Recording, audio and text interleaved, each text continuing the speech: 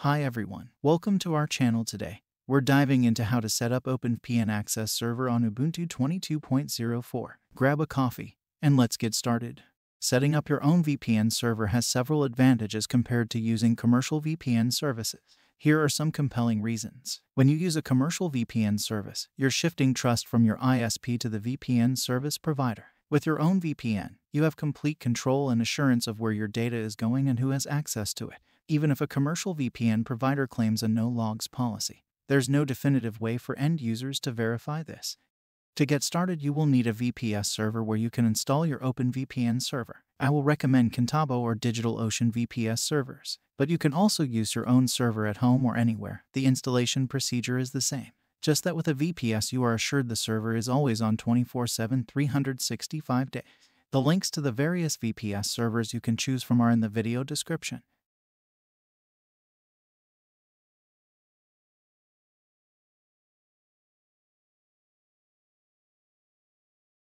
Once you purchase a Contabo VPS server, you will get a dashboard like this where you can manage your servers.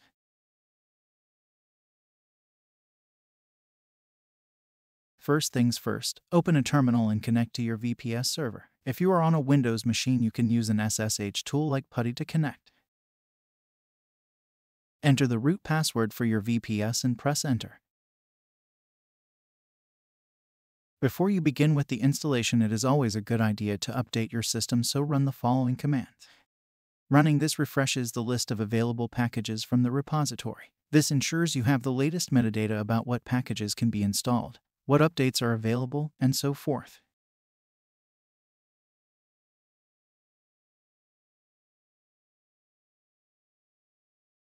When you run this command, you're instructing the system to upgrade all of the installed packages to their newest versions based on the package lists you refreshed with the previous command.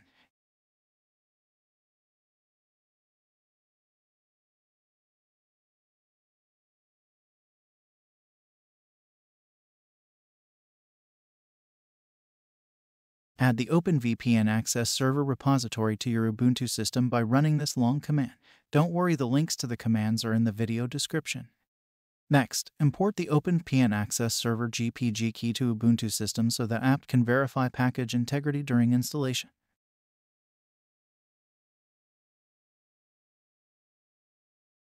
Also, run this command. This command is setting up your system to be able to fetch software packages securely over HTTPS. Installing these packages is often a prerequisite step when adding new repositories that use HTTPS or when you need to download software from sources that are signed with SSL certificate.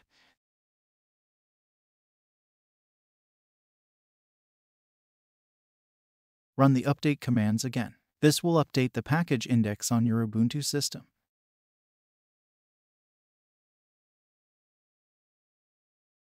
Finally, we can install the OpenVPN Access Server by running this command. The process will take some time, so just be patient.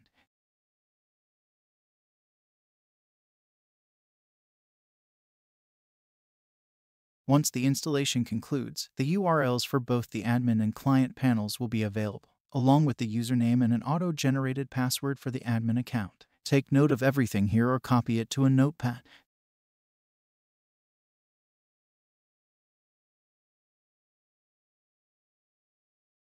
Great. Now, let's access the OpenVPN Access Server's web user interface. Open a browser and navigate to the admin address given to you. Since a certificate is not installed yet, you will receive a warning. Just proceed. Enter the username and the auto-generated password. You can change the password when you log into the dashboard.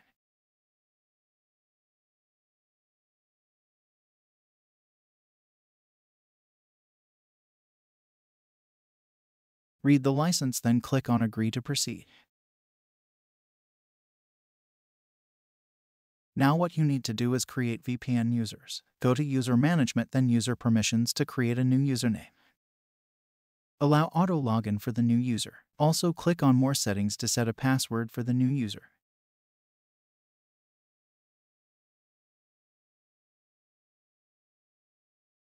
Click the Save Settings button when done. Then click the Update Running Server button to apply the changes you have just made.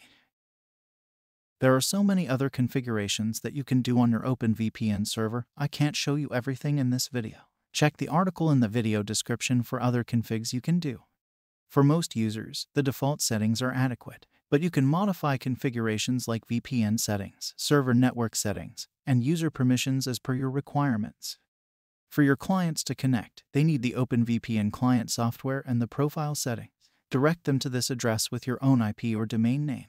They can log in, download the software, and their connection profile depending on what operating system they are using. I will use a Windows machine to connect to the VPN server, so I will download the client software for Windows. I'm now on a Windows machine. Let me install the OpenVPN client software I just downloaded and try to connect to the server. Plus, remember to select a location you want to connect from when purchasing your VPS. If you want to connect from the USA, change location to any city in the USA.